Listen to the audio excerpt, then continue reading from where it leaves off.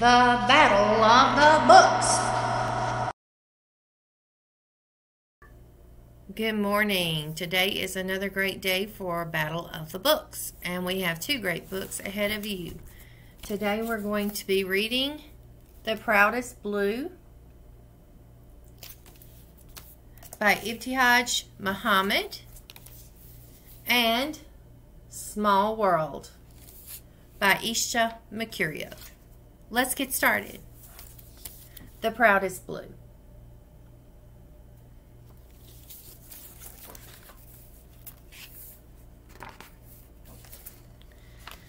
Mama holds out the pink. Mama loves pink. But Asaya shakes her head. I know why. Behind the counter is the brightest blue, the color of the ocean. And if you squint your eyes and pretend, there's no line between the water and the sky. It's the first day hijab. Asaya knows it. I know it. We're sisters.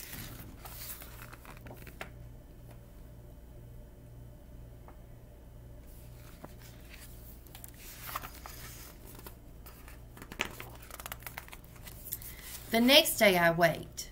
A new backpack, new light-up shoes. I feel special. I feel like twirling. Asaya comes out of the house, and I stop. It's the most beautiful first day of school ever.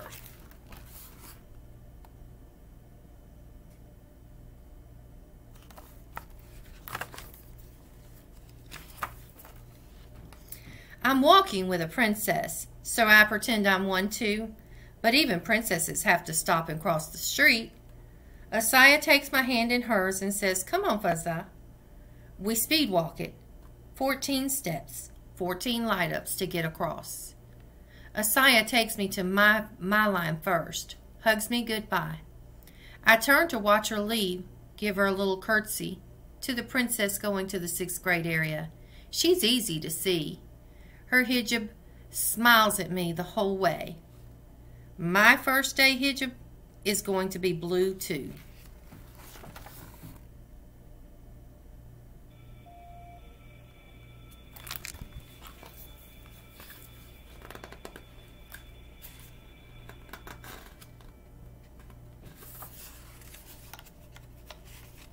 What's on your sister's head? The girl in front of me whispers. A scarf, I whisper back. I don't know why a whisper came out. I try again louder now. A scarf, a hijab. Oh, she whispers.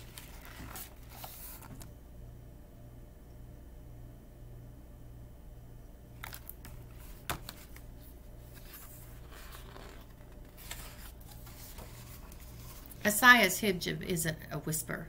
Asaya's hijab is like the sky on a sunny day. The sky isn't a whisper. It's always there, special and regular. The first day of wearing hijab is important. Mama had said, it means being strong.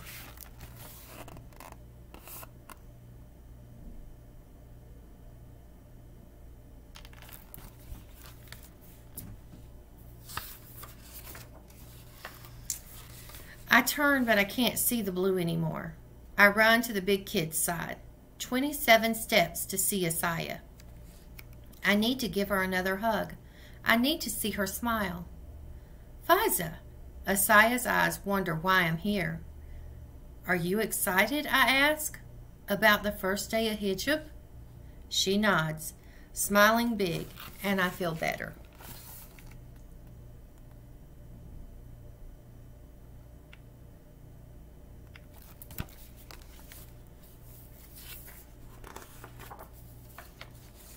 Someone laughs from nearby, a boy pointing at Asaya. Why?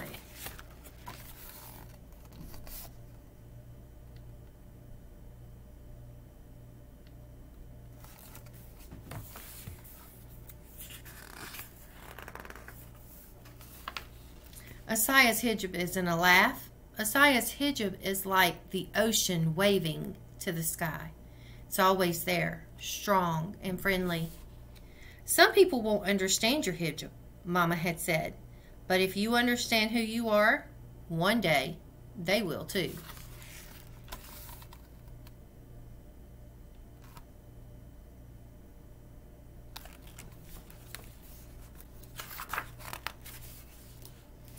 In class, I draw a picture. Two princesses in hijab having a picnic on an island where the ocean meets the sky. The girl who whispered in line says she likes it. She says it's so loud. The teacher comes over to see it. I wonder if Asaya drew a picture too.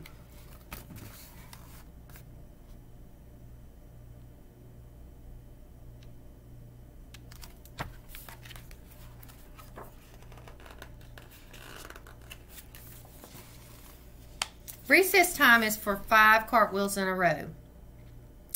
I land the last one near the 6th graders, near Asaya and her friends, near a boy yelling, "I'm going to pull that tablecloth off your head."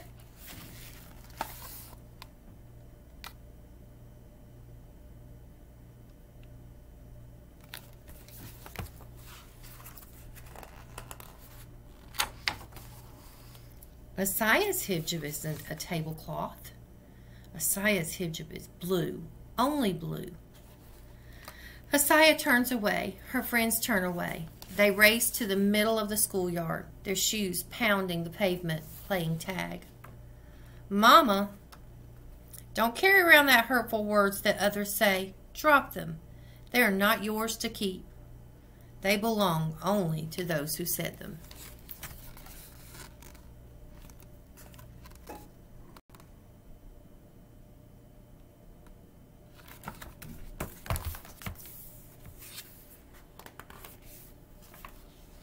It takes me 48 steps to get away from the yelling boy.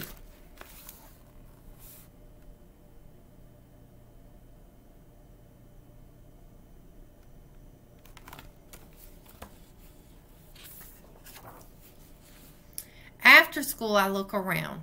I look for whispers, laughs, and shouts.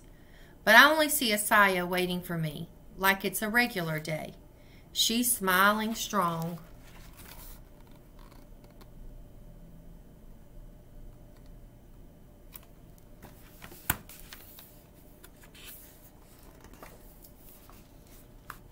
We cross the road hand in hand. I can't wait to get home to show Mama the picture I drew, to show Asaya that I'm wearing the same hijab in it.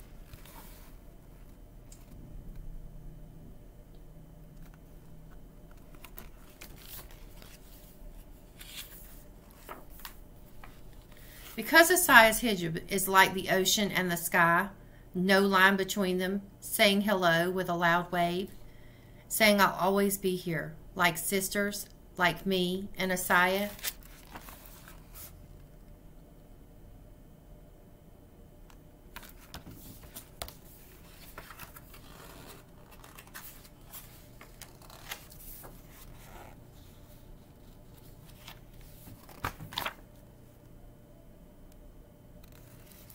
That is the Proudest blue.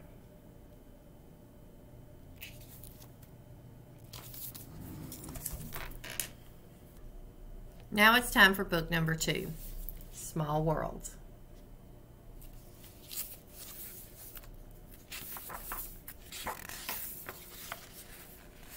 When Nanda was born, the whole of the world was wrapped in the circle of her mother's arms, safe, warm, small. But as she grew, the world grew too.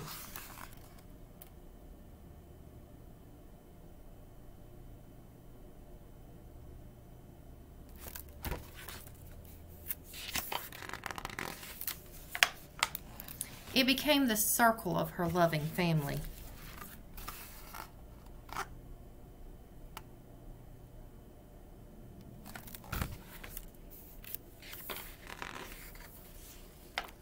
A bubble of giggling playmates.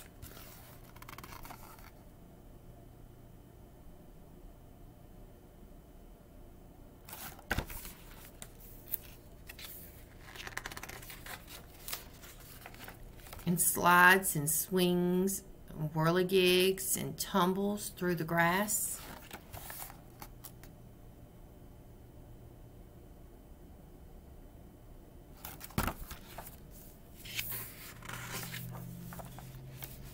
Nanda got bigger and bigger, but as she grew, the world grew too. It became a sway of branches.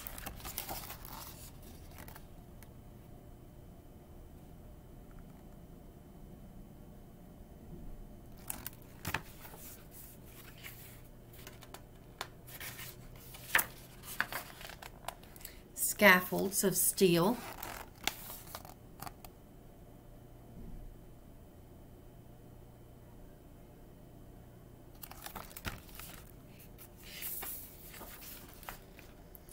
And cables and cogs and odds and sods and coasting through the night.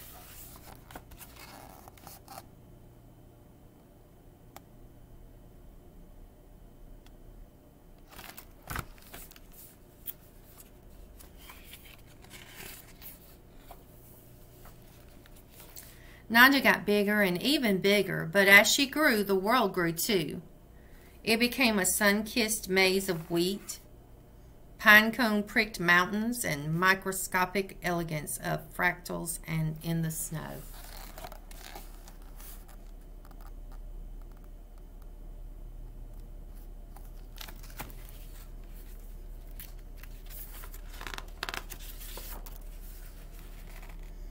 It soared through a symphony of glass and stone.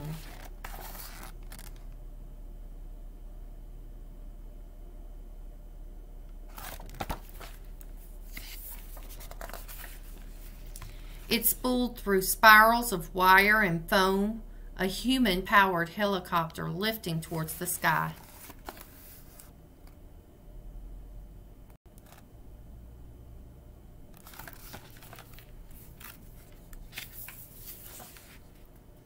Nanda got bigger and bigger, but as she grew, the world grew too.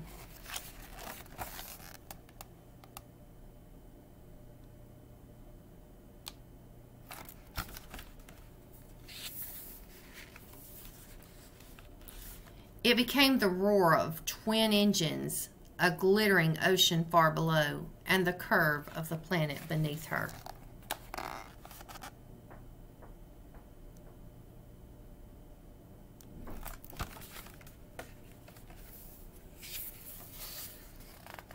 One day, when Nanda was bigger than she had ever been before, her feet touched foreign soil. Her ears heard a crackle of voices. She gazed out into ink-black space and saw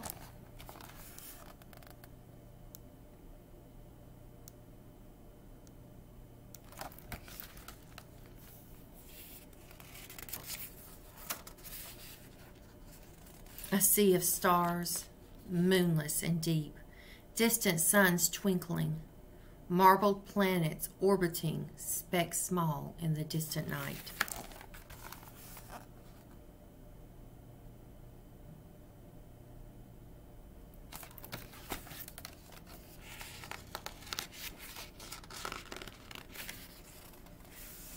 And the earth softly glowing, a circle called home, safe and warm and small.